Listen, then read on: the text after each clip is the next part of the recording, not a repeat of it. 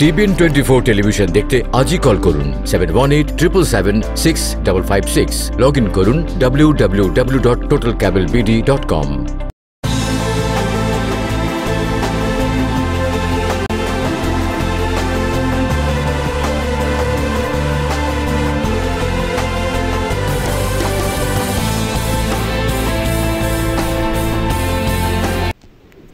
সুপ্রিয় দর্শক, TBN analysis অনুষ্ঠানে আপনাদেরকে স্বাগতম। আজকে আমাদের অতিথি আমাদের খুবই পছন্দের একজন মানুষ, আমাদের প্রিয় মানুষ, কমিউনিটি লিডার। আপনার নাম বলার সঙ্গে সঙ্গে তাকে মনে করতে পারবেন। আমাদের আজকের অতিথি মোহাম্মদ এন মজুমদার LLM। একাধারে তিনি আইনজীবী এবং সমাজকর্মী, ব্যবসায়ী, স্থানীয় কমিউনিটি বোর্ডের সদস্য দীর্ঘ সময় ধরে। আমরা আজকে আমাদের এই মূল্যবান ব্যক্তিত্বকে পেয়ে আমরা তার কাছ থেকে কয়েকটি বিষয়ে তথ্য জানবো। তার মধ্যে সবচেয়ে গুরুত্বপূর্ণ যে বিষয়টি আছে, বিনামূল্যে আইনি সহযোগিতা, সবার জন্য উন্মুক্ত বিনামূল্যে আইনি সহযোগিতা কারা পাবেন, কি করতে হবে পেতে হলে, এই বিষয়গুলো আমরা ডিটেল জানবো। পাশাপাশি আপনাদের ফোনে আমরা প্রশ্ন উত্তর দেওয়ার চেষ্টা করবো। আপনারা যদি সরাসরি আমাদের এই বিশেষ অতিথির সঙ্গে কথা বলতে চান, আমাদের ফোন নাম্বার 6463079828 6463079828। আমরা যাচ্ছি মূল আলোচনায়। কেমন আছেন? জি, অনেক ভালো আছে এবং ভালো লাগছে আপনার উপস্থাপনা, সুন্দর উপস্থাপনা, প্রাঞ্জল উপস্থাপনা। As always it's my pleasure and honour to seat with you. এবং আপনার একদম সেম হিয়ার, কারণ আপনার সাথে কথা বলতে আমাদেরও খুবই ভালো লাগে। আপনি যে ব্যস্ততার মধ্যে আপনার ধরেন এই যে আমাদের সিইও মহোদয় বলছিলেন ওই দিন যে প্রত্যেকটা নিউ ইয়র্কের অনুষ্ঠানে প্রপার টাইমে আপনার অ্যাটেন্ড করা, অংশ নেওয়া, এটা কিন্তু বিরাট ব্যস্ততা। আপনার ব্যস্ততার মধ্যে আপনি কীভাবে এগুলো সামলান? Well, just time management is very, very important. Like you are hosting event management. You'll know how to manage 5,000 people, 2,000 people with their needs. Right. So same way, like Pulok Bhai is running a very successful TV station. He know how to do it. So, I manage my family time, manage my office time, manage my social time, manage my political time, give time to everybody. You just have to schedule yourself. এবং এর মধ্যে আপনি এটা manage করছেন। Sure. একটা বিষয় আমাদের বলতে হবে যে বাঙালিদের টাইম নিয়ে অনেকে নানাবিধ কথা বলেন, কিন্তু আপনার টাইম ম্যানেজমেন্ট এবং আরও যারা আছে, আমেরিকা আসার পর দেখলাম সবাই সময় নিয়ে খুবই সচেতন। তা আমরা আশা করব আমাদের দর্শক যারা আছেন তারাও খুবই সচেতন থাকবেন। আমাদের আজকের বিষয় হচ্ছে বিনামূল্যে আইনি সহযোগিতা, সবার জন্য উন্মুক্ত বিনামূল্যে আইনি সহযোগিতা কারা পাবেন, কি করতে হবে? থ্যাংক ইউ শাহেদ ভাই, এটা অত্যন্ত গুরুত্বপূর্ণ। কারণ আমাদের ইমিগ্রেন্ট কমিউনিটি নিউ কামার, যেমন একজন লোক ফরিদপুর থেকে আসলো, ঢাকা থেকে আসলো, চিটং থেকে আসলো, সে তো কোথায় যাবে, কি করবে, সে তো নিজের নুন আনতে ফান্তা ফুরায় বিগিনিং সবাই গড় বা দেওয়া। যখন কোনো একটা আইনি মার ফেসে পড়ে, বিশেষ করে ডোমেস্টিক ভায়োলেন্স, যেমন vulnerable member of the society, Bangladesh থেকে যখন কোনো মেয়ে বা ছেলে আসে নতুন, সে যদি তার ফ্যামিলিতে অত্যাচারিত হয়, সে কীভাবে লিগ্যাল হেল্প পাবে, সে জিনিসটা আমরা মাথায় রাখতে হবে।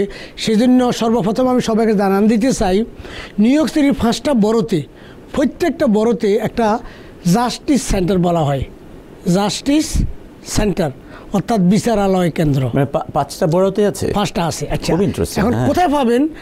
সাপোজ আপনার তো ফোন নাম্বার নাই। এখন নিউ ইয়র্ক সিটিতে মেয়র ব্লুমবার্গ এমন একটা ভালো জিনিস করে গেছে যে কিছু জানার জন্য আপনি শুধুমাত্র 311 কল দিতে হবে। 311 যখন কল দিয়ে বলবেন যে আমি বাংলায় কথা বলতে চাই, বাংলাতে বলেন, বাংলা যদি বাংলা এতটুকু বুঝতে পারেন, ওই অপারেটর আসবে বাংলায় কথা বলার জন্য। আচ্ছা, তখন বলবেন যে আমি তো এখানে গৃহে অত্যাচারের শিকার হয়েছি, আমাকে মারছে, মারধর করছে, ঘর থেকে বের করে দিচ্ছে, থাকার জায়গা নাই, বা আমার হাজব্যান্ড বা আমার ওয়াইফ আমাকে অত্যাচার করছে।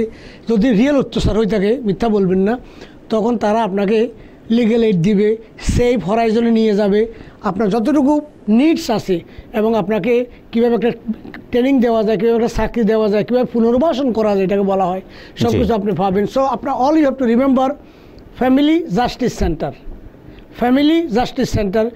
অল নিউ ইয়র্কের 5টা বড়তে 5টা আছে, এবং এটা বললেই এনাফ। এবং কল দিতে হবে 311। এবং আপনারা মনে রাখবেন, নিউ ইয়র্ক সিটির বাংলা ভাষা অত্যন্ত গুরুত্বপূর্ণ ভাষা। এখন প্রত্যেকটা যেমন পাবলিক লাইব্রেরি বলেন, প্রত্যেকটি কোর্ট বলেন, প্রত্যেকটি বোর্ড অফ ইলেকশন বলেন, সেখানে বাংলা দুভাষী এমপ্লয়ি আছে, তারা আপনাকে সহযোগিতা করবে। সুতরাং ফ্যামিলি জাস্টিস সেন্টার যেটা আছে, সে জাস্টিস সেন্টার থেকে আপনারা এক ধরনের লিগ্যাল এইড পাবেন। এছাড়া যেমন যারা ল্যান্ডলর্ড টেনেন্ট ইস্যুতে, যেমন আপনি একটা হোমলেসনেস ফেস করতেছেন, সেখানে আপনি ইনকাম ভেদে কিন্তু সেখানে আপনি পাইতে পারেন। আবার কেউ হঠাৎ করে আপনার অ্যারেস্ট হয়ে গেলেন, যে কোনো কারণেই হোক, সেখানে বেল দেওয়ার জন্য নিউ ইয়র্ক সিটি আপনাকে লিগেল এইড আপনাকে লয়ার দিবে। সুতরাং বিচলিত হবেন না। যেমন সামান্য অপরাধে অনেকে অ্যারেস্ট হয়, অ্যারেস্ট হওয়ার সাথে সাথে এখন কে লয়ার হবে, কে যাবে, আমার জামিন নেওয়ার জন্য টাকা লাগবে, অনেক কিছু হয়। এবং নিউ ইয়র্ক সিটি এবং নিউ ইয়র্ক স্টেট রিসেন্টলি একটা আইন হয়েছে, মোস্ট অফ দি ক্রাইমের যারা জামিন পাবে, জামিনের টাকা লাগবে না। এটা বেল রিফর্ম হয়েছে।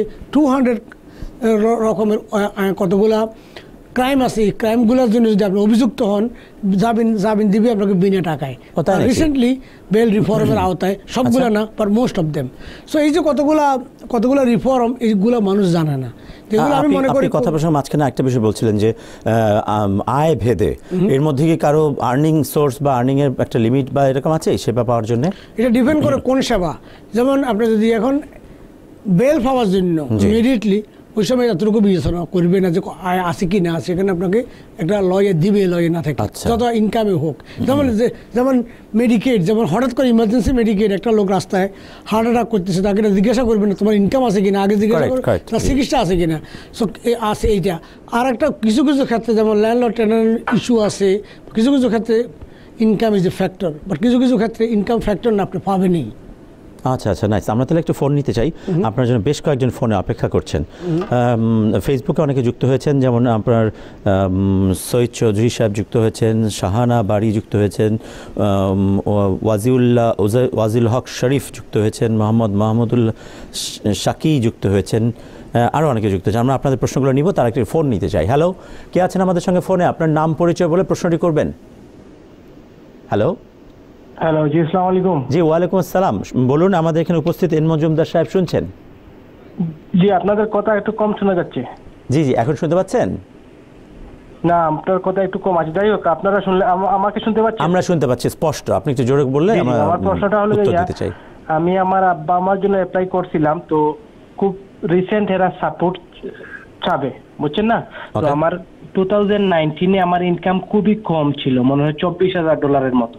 তো এইরকম কোনো সিস্টেম আছে নাকি, মানে এই বছর যদি আমার কাজ ভালো পেয়ে যায়, তো এই বছরের ওইটা যে নতুন আর কি কোনো W2 আসার আগে, বুঝছেন না, এমনি চেক বা কোনো কিছু দেখাইয়া যে আমি সাপোর্ট দিতে পারি নাকি? মনে করেন আমার এখন ইনকাম $1,000 মতো হয়ে গেল এই উইকলি, বুঝছেন না, এইরকম কোনো সিস্টেম আছে নাকি? আমি গত বছরের W2 দিতে হবে না, বুঝছেন? সুন্দর প্রশ্ন। থ্যাংক ইউ আপনার কোশ্চেনের জন্য। USCIS এবং আপনার ডিপার্টমেন্ট অফ স্টেট আপনার রিসেন্ট ইনকামটা চাইবে। সুতরাং আপনার যদি ইনভয়েস চাই, টাকা পয়সা জমা দেন, আপনার 2019-এর ট্যাক্স রিটার্ন যেটা শুরু হবে ফেব্রুয়ারির বিগিনিং থেকে, এটা দিয়েই আপনি করতে পারবেন। কারণ আপনার স্পন্সর দাখিল করার 1 বছর সময় থাকে। সুতরাং আপনি যদি মনে করেন 2018 ইনকাম কম, 2019 ইনকামটা বেশি হবে, সুতরাং 2019-এর ইনকাম দিয়েই আপনার আম্মা আব্বাকে আনতে পারবেন। আচ্ছা, উনি বলেছেন যে আমরা আগের অন্যটা ট্যাক্স রিটার্নে ওনার কম ছিল, এখন ওনার যদি এক্সট্রা কোনো বাড়তি চেক টেক বা আসে বা অন্য আর্নিংটা বেড়ে যায়, সেটা উনি এর মধ্যে দেখাতে পারবেন।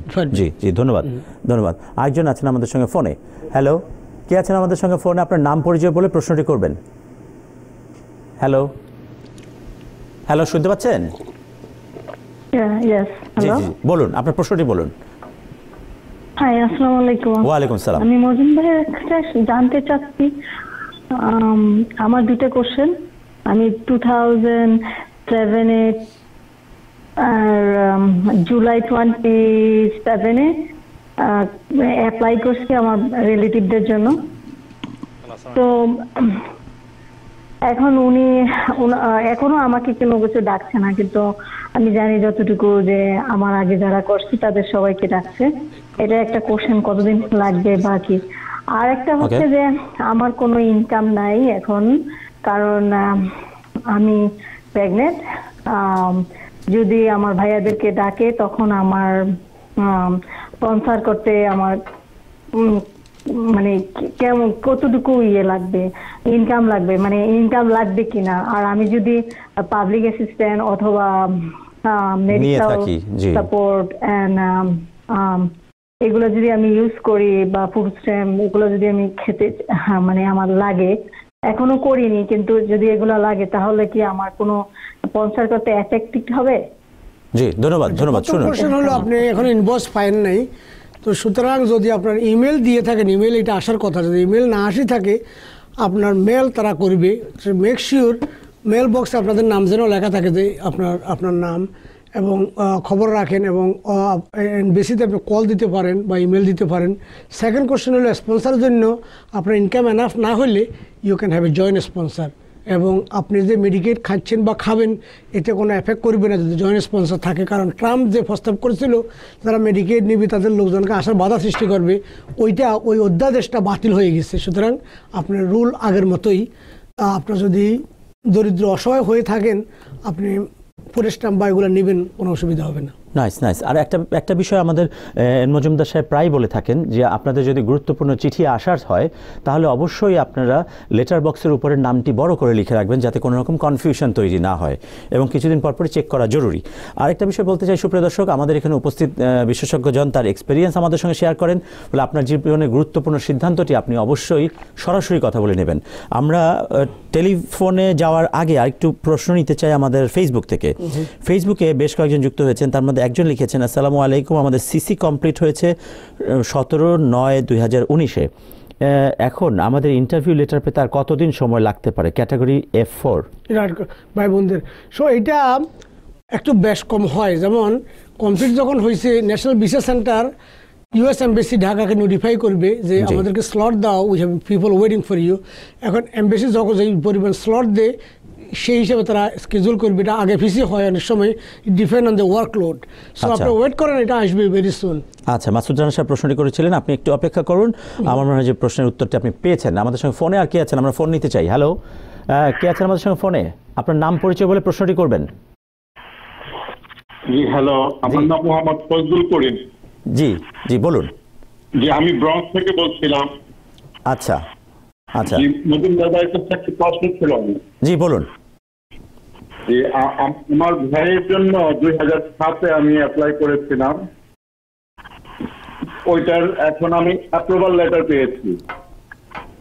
এখন একটু সমস্যা হচ্ছে, ওই আমার ভাইয়ের স্ত্রীর নামটা ওই অ্যাপ্লিকেশনের মধ্যে ভুল হয়েছে, শুধু ডাক নাম দিয়ে অ্যাপ্লাই করা হয়েছিল, কিন্তু এখন সম্পূর্ণ নামটা আমরা যোগ করতে চাই, এটা কি সম্ভব কিনা? সম্ভব। এটা থ্যাংক ইউ আপনার কোশ্চেনের জন্য। এটা সম্ভব হবে, এবং যারা আপনার ভাইয়ের বউয়ের বার্থ সার্টিফিকেট ইস্যু করছিল সে ইস্যুইং অথরিটি একটা সিটি দিতে হবে যে সংশোধিতভাবে। সো এটা আপনি রাইট, শামীম ভাই যেটা বললো, আপনারা এটা ইনফরমেশন কথা বলিয়ে নিতে হবে। এগুলা অ্যাড, ডিলেট, সাবট্রাক এবং সংশোধন করা যাবে, quite bit of legal work. So আপনি নিশ্চিত থাকেন এটা করা যাবে। জি, আরেকটা প্রশ্ন ফেসবুকে করেছেন মোহাম্মদ আহমেদ সাহেব, তিনি লিখেছেন, can I have mister N মজুমদারস phone number please? জি, আমরা অবশ্যই আপনি ফোন নাম্বার পাবেন। আমাদের টেলিভিশনে TBN 24 স্ক্রিনে মজুমদার সাহেবের বিজ্ঞাপন যাচ্ছে, আপনি তার মধ্য থেকে আপনি বিজ্ঞাপনের ফোন নাম্বার পাবেন। জি হ্যালো, কে আছেন ফোনে? আপনার জি ওয়ালাইকুম সালাম, আপনার প্রশ্নটি বলুন, নাম পরিচয় বলে। শামীম ভাই, আমি বাংলাদেশ থেকে বলছিলাম। ও আচ্ছা, আমার নাম রাশেদ। আচ্ছা আচ্ছা, জি বলুন। আমাদের এখানে উপস্থিত আইনজীবী মহোদয় শুনছেন? আমি জাস্ট অফিসে যাচ্ছিলাম, তো অনলাইনে দেখছিলাম, তো ভাবলাম যে একটু ফোন। আমার একটা কোয়েরি ছিল। ধন্যবাদ ধন্যবাদ। বাংলাদেশ থেকে যাদের B1 বা B2 ক্যাটাগরি দুইটাই থাকে, তাদের ওখানে গিয়ে কোনো প্রকার অপরচুনিটি আছে কিনা, বা বাংলাদেশ থেকে লাইক নর্মালি কোনো ওয়ার্ক পারমিট বা এই ধরনের কোনো ভিসা নিয়ে কোনো কিছু যদি আসা যায় কিনা? জি জি জি, আপনি শুনুন, একটা আইডিয়া পাওয়ার জন্য। জি জি শুনুন, এন মজুমদার সাহেব বলছেন। আপনি যদি ভিজিট ভিসার প্রথম ক্রাইটেরিয়া হচ্ছে আপনি এমবেসিকে প্রমাণ করতে হবে যে আপনি শুধু ভিজিট করার জন্য এই দেশে আসছেন, এখানে থাকি যাওয়ার জন্য আসেন নাই। তবে এটাকে বলে ডুয়েল ইন্টেনশন। আবার আসার পরে যদি কোনো অপরচুনিটি ক্রিয়েট হয় আপনি ভিসা চেঞ্জ করতে পারবেন। সেটা ডিপেন্ড করে আপনি কে, আপনি কি ইনভেস্টার নাকি আপনি বড় মাপের সায়েন্টিস্ট, ইনভেস্টার, বড় মাপের আর্কিটেক্ট, বড় মাপের লেখক, সাংবাদিক, অনেক অপরচুনিটি আছে। সেটা এখানে ইন হাউস ডিসকাস করতে হবে। তবে আসার জন্য সবচেয়ে ইজি হলো আপনি যদি দেখাইতে পারেন যে আপনি ওয়েলদি, আপনি হেলদি, আপনি এরকম কোনো লোক না এখানে সুতা যে কোনো কারণ দেখাই এখানে থাকে যাবেন এরকম লোক না। তো এই সমস্ত শর্ত পূরণ করলে আপনি আসার সম্ভাবনা আছে। তবে বাংলাদেশ থেকে ওয়ার্ক পারমিট নিয়ে আসার জন্য একমাত্র পথ হলো H1 ভিসা। যারা যদি আপনি যদি সফটওয়্যার ডেভেলপার বা ইঞ্জিনিয়ার হয়ে থাকেন, এপ্রিলের 1 তারিখ থেকে শুরু হবে H1 60,000 লোক আসবে ওয়ার্ল্ড ওয়াইড। আপনার এখানকার কোনো এমপ্লয়ার যদি আপনাকে ইনভাইট করে বা আপনাকে হায়ার করতে রাজি থাকে তাহলে সম্ভবত আপনার এটা অ্যাপ্রুভ হবে, এবং এমবেসিতে যদি আপনি প্রমাণ করতে পারেন যে you are really software engineer for example, তখন আপনি H1 ওয়ার্ক পারমিট নিয়ে আসতে পারবেন ওই কোম্পানিতে কাজ করার জন্য। তাহলে একটা বিষয় তো ক্লিয়ার হলো যে আপনি ধরেন B1 B2 ভিসাটা আসলে সত্যি সত্যি এটা ভ্রমণের জন্য, ফলে ওর মধ্যে কোনো রকমের সন্দেহ দেখা গেলে তারা হয়তো আপনাকে সেই জন্য অ্যালাউ নাও করতে পারে। আর আপনি আমাদের এখানে আইনজীবী মহোদয় বলেছেন আসার পরে আপনার নানাবিধ স্কোপ তৈরি হতে পারে। আর যদি এমন হয় যে আপনি সফটওয়্যার ইঞ্জিনিয়ার হন, যারা আরও আমাদের অনুষ্ঠান দেখছেন তাদের মধ্যে আত্মীয় স্বজনদের মধ্যে যদি সফটওয়্যার ইঞ্জিনিয়ার থাকেন তাদের জন্য একটা বড় সুযোগ হচ্ছে H1B। জি, আমরা যাচ্ছি আর ফোনে, আমাদের সঙ্গে ফোনে কি আছেন? হ্যালো। জি, আমার কোয়েশ্চন এটা। জি, আমি আপনার গত 2018 অক্টোবরে আপনার গ্রিন কার্ডের জন্য অ্যাপ্লাই করছি আর কি। ওকে, এটা এখনো পাই নাই, মানে কি ওটা কতদিনের ভিতরে পাইতে পারি আর কি, ওটা একটু জানতে চাচ্ছিলাম। জি শুনুন, আপনার গ্রিন কার্ড অ্যাপ্লিকেশন আমরা প্রথমে জানতে হবে কিসের ভিত্তিতে করলেন। যদি merit base adjustment of status হয় প্রায় 16 মাস সময় লাগবে, আর যদি যারা অ্যাসাইলাম অ্যাপ্রুভ হয়েছে ওদের ভিত্তিতে হয় তাও অলমোস্ট 15 মান্থ। সো আপনি যেহেতু অগস্টে করছেন এখনও তো এনাফ টাইম হয় নাই, just you have to just wait. জি, আমাদের এখানে হোসেন সবুজ সাহেব একটা প্রশ্ন করেছেন ফেসবুকে। আসসালামু আলাইকুম, আমার সব ডকুমেন্ট এনভিসি অ্যাকসেপ্ট করেছে অক্টোবরের 15, 2019। আর কতদিন লাগবে ইন্টারভিউ লেটার পেতে F2A ক্যাটাগরি? অলরাইট, সো এটা এখন just matter of time, any time এটা আসতে পারে, এনি টাইম আসতে পারে। আপনার উত্তরটি পেয়েছেন। তারেক আহমেদ সাহেব লিখেছেন গ্রিন কার্ডধারী স্বামী বা স্ত্রী তার স্বামী বা স্ত্রীর জন্য অ্যাপ্লাই করার পর কতদিন সময় লাগতে পারে? গ্রিন কার্ডধারী এখন যদি স্বামী বা স্ত্রীর জন্য হয় 3.5 ইয়ার প্রায় লাগবে। আবার এখানে একটা কথা বলে রাখি, সিটিজেনের স্পাউসদের জন্য যে ভিসাগুলো অ্যালোকেটেড থাকে সেখানে অনেক সময় দেখা যায় আনইউজড ভিসা থাকি যায়, ওইগুলো ল্যাফট ওভার ভিসাগুলো অনেককে ওই সময় ওই বছরের জন্য কিছু কিছু থাকে, সেজন্য অনেক সময় দেখবেন গ্রিন কার্ডধারী স্বামী স্ত্রী 1 বছরের ভিতরে চলে আসে, but that will be the exception, but usual time হচ্ছে 3.5 ইয়ার। নাইস। সাইদ সাহেব লিখেছেন আমার বোন আমার জন্য অ্যাপ্লাই করেছেন 8 মান্থস হয়েছে, অ্যাপ্রুভাল কবে আসতে পারে? বোন, ওকে, অ্যাপ্রুভালটা 2 মাস পরেও আসতে পারে অথবা 5 বছর পরেও আসতে পারে, অ্যাপ্রুভাল হওয়ার কোনো স্পেসিফিক টাইম নেই। আচ্ছা, সো এটা লং টাইম আপনাকে ওয়েট করতে হবে। তবে ভেরি ইম্পর্টেন্ট আপনারা যেন মেল বক্স ঠিক রাখেন, অ্যাড্রেস ঠিক রাখেন, ঠিকানা পরিবর্তন আপনাকে জানাইতে হবে, জানাইলেও কিন্তু আগে ঠিকানায় তারা পাঠায়, সেজন্য ঠিকানা পরিবর্তন জানানো USCISকে জানানোর সাথে সাথে স্থানীয় পোস্ট অফিসে গিয়েও একটা ফর্ম ফিল আপ করবেন যে আমার মেলগুলো যেন নতুন ঠিকানায় ফরওয়ার্ড করা হয়। সুতরাং এই ব্যাপারে প্রিকশন রাখবেন। কারণ অনেক সময় আমরা শুনি 12 বছর আগে অ্যাপ্লাই করছিলেন, 3 বার ঠিকানা চেঞ্জ হয়েছে, তারা কিছু ডকুমেন্ট সেভ পাঠাইছিল, আপনি উত্তর দেন না, কেস ইজ ডিসমিস। সো এই জন্য আপনাকে একটু সজাগ দৃষ্টি রাখতে হবে, সবাইকে একটু আপনার কেয়ারফুল থাকতে হবে আপনার পরবর্তী অ্যাক্টিভিটির উপরে। হ্যালো, কে আছেন? একটা ফোন নিয়ে আমরা বিরতিতে যাব। হ্যালো, কে আছেন আমাদের সঙ্গে ফোনে? আপনার নাম পরিচয় বলে প্রশ্নটি করবেন। আসসালামু আলাইকুম। জি, ওয়ালাইকুম সালাম, বলুন। জি ভাই, আমি নিউ ইয়র্ক থেকে সবুজ বলছি। জি জি, সবুজ সাহেব আমাদের এখানে উপস্থিত আইনজীবী মহোদয় শুনছেন, মোহাম্মদ এন মজুমদার শুনতে পাচ্ছেন? বলুন। আমার নাম রব্বানি, আমি নিউ ইয়র্ক থেকে বলছিলাম। জি জি, বলুন, প্রশ্নটি বলুন। আমার কোশ্চেনটা হচ্ছে যে আমি বেশ কিছুদিন আগে একটা ক্রেডিট কার্ড থেকে ক্যাশ অ্যাডভান্স তুলছিলাম $5,000। তোলার পরে আমি কিছুদিন শোধ করছি, 5-6 মাস শোধ করার পরে আমি দেশে চলে গেছি। তারপরে 6 মাস পরে এসে দেখি আমার ওই অ্যাকাউন্টটা ক্লোজ হয়ে গেছে, এবং এটা বলছে যে ডেপ্ট টিমের সাথে যোগাযোগ করার পরে। তারপরে আমি ডেপ্ট টিমের সাথে যোগাযোগ করে এখন নিয়মিত শোধ করতেছি। কিন্তু আমার কোশ্চেনটা হচ্ছে যে এটা কি আমার কোনো সিটি জব অথবা কোনো ফেডারেল জবের ক্ষেত্রে এটা কোনো ইফেক্ট পড়বে কিনা যদি আমি অ্যাপ্লাই করি? রাইট, এটা সিটি আর ফেডারেল জব না, এটা ডিপেন্ড করে নেচার অফ জব, কোন প্রকৃতির জব আপনি করবেন। যেমন আপনি যদি এখন ব্যাংকিং খাতে যেখানে ট্রাস্টের ইস্যু আছে সেখানে হয়তো আপনাকে দিবে না, যে you fail to manage your own money, how consumer or somebody can trust you with their মানি। তো এইটা হলো একটা ইস্যু। কতগুলো সেন্সিটিভ জব আছে সেখানে এগুলো দেখতে পারে যে আপনি কতটুকু রেসপন্সিবল আপনার এমপ্লয়ারের প্রতি। বাট আদার দেন দ্যাট এরকম কোনো কোথাও লেখা নাই যারা বিল পরিশোধ করতে পারে নাই তাদেরকে চাকরি দেওয়া হবে না, এরকম কোনো কিছু না। ইট ডিপেন্ড অন কোন ধরনের কাজ আপনি অ্যাপ্লাই করবেন। আর এর মধ্যে কি কোনো ফ্রড অফেন্স খুঁজে পাচ্ছেন বা ওনার প্রশ্ন থেকে মনে হচ্ছে কোনো কিছু ফ্রড তো কিছু না, উনি ওনার কোনো লোকরা কোনো বোনাফাইড গুড ইন্টেনশন ছিল, উনি টাকা উঠানো কোনো অন্যায় না এবং উনি উঠে গিয়ে ভাগে নাই এবং উনি টাকা পরিশোধ করছেন, হয়তো ওনার কোনো সঙ্গত কারণে দেশে চলে গেছে, আসছে এর পরবর্তী আবার দিচ্ছেন, উইচ ইজ এক্সেলেন্ট। এবং অনেকে কি করে এটা দিতে না পারি, যদি সারা ব্যাংকরাপসি ফাইল করতে আর কাউকে দিতে হইতো না, but উনি ব্যাংকরাপসি না করি he is a good man, he is continue paying, it should not be a problem, but they may ask for explanation that why it happened, so আপনাকে লিগ্যাল এক্সপ্লেনেশন দিতে হবে যে মেবি আপনার কোনো একটা সঙ্গত কারণে somebody sick, very sick ছিল বা something serious happened, that's why you had to leave the country and came back. When you came back you resume your payment, that should be fine. So look like you are okay, so it depend কোন ধরনের job আপনি apply করবেন, কোন পরিস্থিতি apply করবেন। Correct. আমাদের সঙ্গে ফেসবুকে আরও অনেকেই যুক্ত হয়েছেন, ডোরা ফারহানা, মোস্তাক চৌধুরী, সাজেদা কবির, আপনাদের সবারই প্রশ্নের উত্তর দেওয়ার আমরা চেষ্টা করব। সুমন হাজারি। আমরা যাচ্ছি একটা বিরতি থেকে ফিরে এসে আমরা কথা বলবো আমাদের অতিথি মোহাম্মদ এন মজুমদার সাহেবের সঙ্গে। যাচ্ছি বিরতিতে।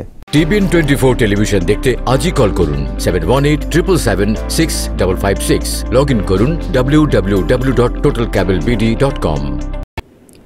সুপ্রিয় দর্শক, টিবিএন অ্যানালিসিস অনুষ্ঠানে আপনাদেরকে আবারও স্বাগতম। আমরা কথা বলছিলাম মোহাম্মদ এন মজুমদার সাহেবের সঙ্গে, LLM। তিনি নিউ ইয়র্কের সিটি সার্ভিসের সঙ্গে জড়িত এবং পাশাপাশি চেজ ব্যাংকের একজন প্রাক্তন কর্মকর্তা। ম্যানহাটনের প্রতিষ্ঠিত ল ফার্মে তিনি কর্মরত। 2010 সালে আপনি কিন্তু একটা অ্যাওয়ার্ড পেয়েছিলেন সিটি কাউন্সিল প্রদত্ত, এবং সেটা চ্যাম্পিয়ন ফর ইমিগ্রেন্টস রাইট। একটু বলবেন সংক্ষেপে?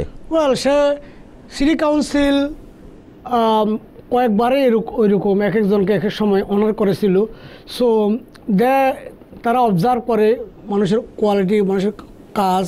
সো আমি বরাবরই আমি ইমিগ্রেন্টসের রাইট নিয়ে কথা বলি, যে কোথাও কোনো হেট ক্রাইম যদি হয় সবার আগে আমি মন থেকে যাই, সেটা কাউকে দেখানোর জন্য না। সো ইমিগ্রেন্টদের পক্ষে, ইমিগ্রেন্টদের যা ভয়েস ফর দি ভয়েসলেস যেটাকে বলা, যাদের কণ্ঠস্বর নেয় তাদের কণ্ঠে কথা বলা আমি বরাবরই শিশুকাল থেকে আমি পছন্দ করি। আই ফিল লাইক দের আমার অব্লিগেশন পিছিয়ে পড়াদেরকে এগিয়ে দেওয়া এবং যারা নেতৃত্বহীন তাদের নেতৃত্ব দেওয়া, এটাকে আমি ভালো মনে করি। I feel and this is one of the reason I am here. সারাদিন কাজ করার পরেও আসি এখানে কিছু বলার জন্য, শেয়ার করার জন্য মাই এক্সপিরিয়েন্স। কারণ দেখেন, আপনার প্রতিভা, প্রজ্ঞা, বুদ্ধি সব কিছু একদিন বিলীন হয়ে যাবে, কবরে চলে যাবেন। সুতরাং জীবদ্দশায় আপনি আপনার জ্ঞান, প্রতিভা, প্রজ্ঞা, বুদ্ধি দিয়া মানুষকে দিয়ে যান, and that will survive as long age civilisation exist. Nice. আমরা একটা ফোন নিতে চাই। হ্যালো, হ্যাঁ, কে আছেন আমাদের সঙ্গে ফোনে? আপনার নাম পরিচয় বলে প্রশ্নটি করবেন। জি, আপনার নাম পরিচয় বলে প্রশ্নটি করুন। আসসালামু আলাইকুম। আমি জানতে চাচ্ছি যে আমার আপুর নামে, ওনার প্রথম পাসপোর্টে ছিল এমডি, আর ওনার গ্রিন কার্ডে হয়েছে কি মোহাম্মদ আফতাব আলী। তো এখন আমি জানতে চাচ্ছি যে এমডিটা পাসপোর্টে এবং ভিসাতে, কিন্তু গ্রিন কার্ডে আসছে কিন্তু মোহাম্মদ আলী হিসাবে। তো এখন আমি কি করতে হবে, বা আমার এই সমস্যাটার যে আমি সমাধান, ওরা হোল্ড করে রেখে দিছে, তো এখন আমি কি করতে পারি, আমার কি করা উচিত এখন বর্তমানে? শুনুন, আপনার নাম হবে যতজনের এমডি ছিল, এটা ফিকটিশিয়াস নেম বলা হয়। এই নামগুলোকে ইমিগ্রেশন তারা মোহাম্মদ বানায় দিতেছে। সুতরাং আপনার রিয়েল নাম হবে, ইমিগ্রেশনে যেটা আছে সেটা হলো আপনার রিয়েল নাম। কারণ for the purpose of immigration status, green card will supersede any other document. তো সুতরাং আপনার মোহাম্মদ আলী আর এমডি আলী সেম থিং। আচ্ছা, ওই এমডিটাকে ওনারা মোহাম্মদপুরটা ভেঙে লিখছেন। ও আচ্ছা, ওকে। আমরা আর ফোনে যাওয়ার আগে কয়েকটা প্রশ্ন নিতে চাই ফেসবুক থেকে। যেমন একজন লিখেছেন, প্রশ্নটা তিনি লিখেছেন, ডোরা ফারহানা মজুমদার ভাইয়ের কাছে আমার একটা প্রশ্ন, যে F4 ক্যাটাগরিতে 2012 সালের জানুয়ারিতে আমি অ্যাপ্লাই করেছি, অ্যাপ্রুভড হয়নি এখনও, কবে হতে পারে?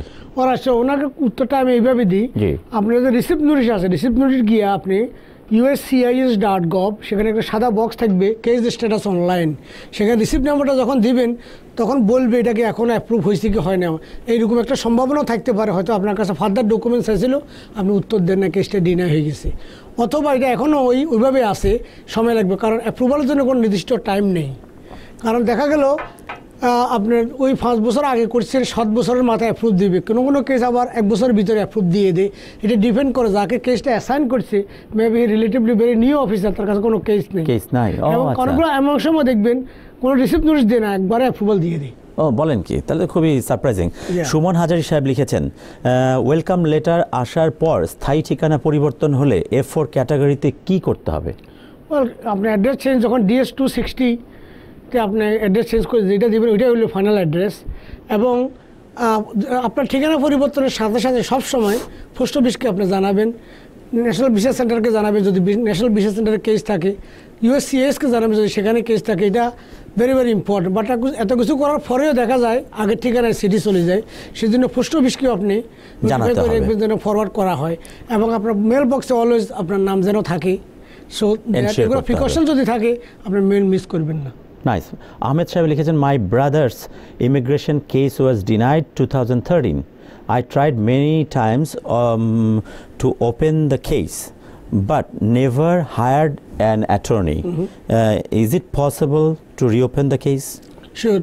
এটা ডিপেন্ড করে কিসের অজুহাতে আপনি রিওপেন করবেন। সো ফার্স্ট থিং হলো আপনাকে ফি দিয়ে ফাইল করতে হবে motion two reopen. Okay, I believe এখন $675 হলো মোশন ফি। আচ্ছা, এখন মোশনের কজ দেখাইতে হবে যে কেন আপনি এই দিনে হলো যে আপনার কাছে ডকুমেন্টস চাইছে আপনি কেন দিলেন না।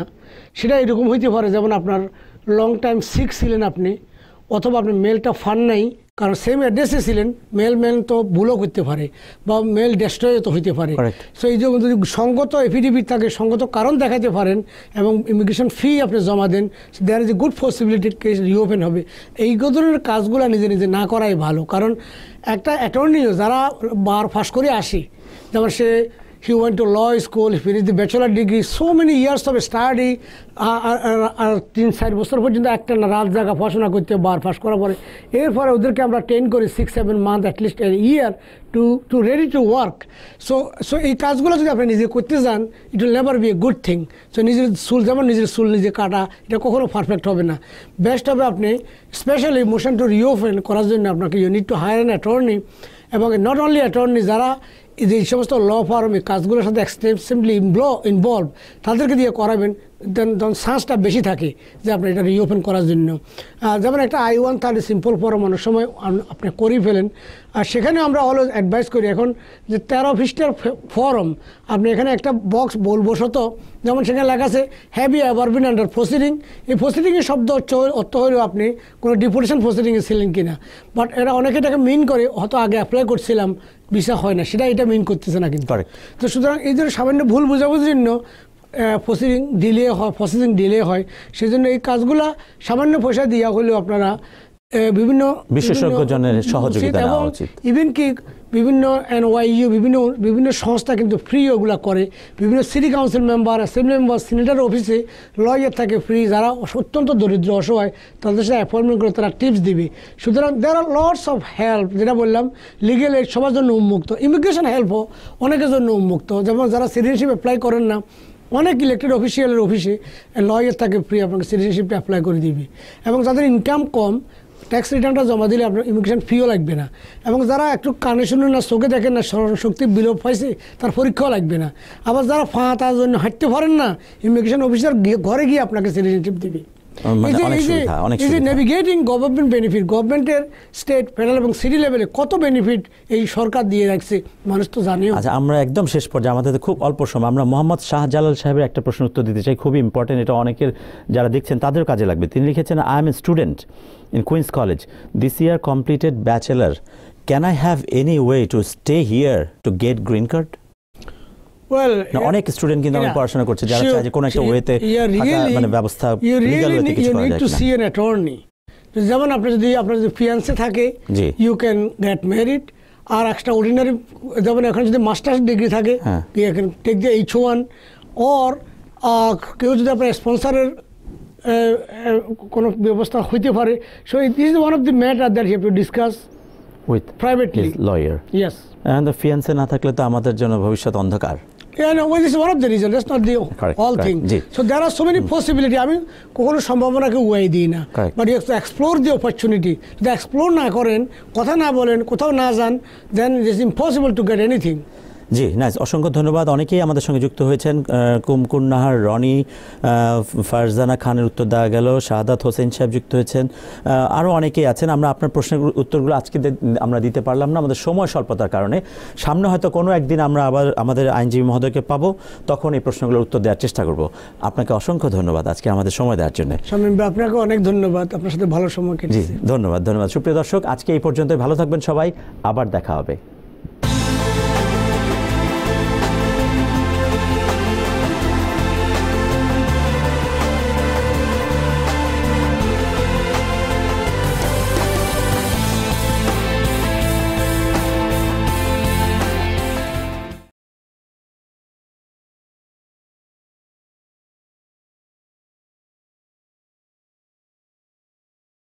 TBN 24 টেলিভিশন দেখতে আজই কল করুন 7187776556। লগ ইন করুন www.totalcablebd.com।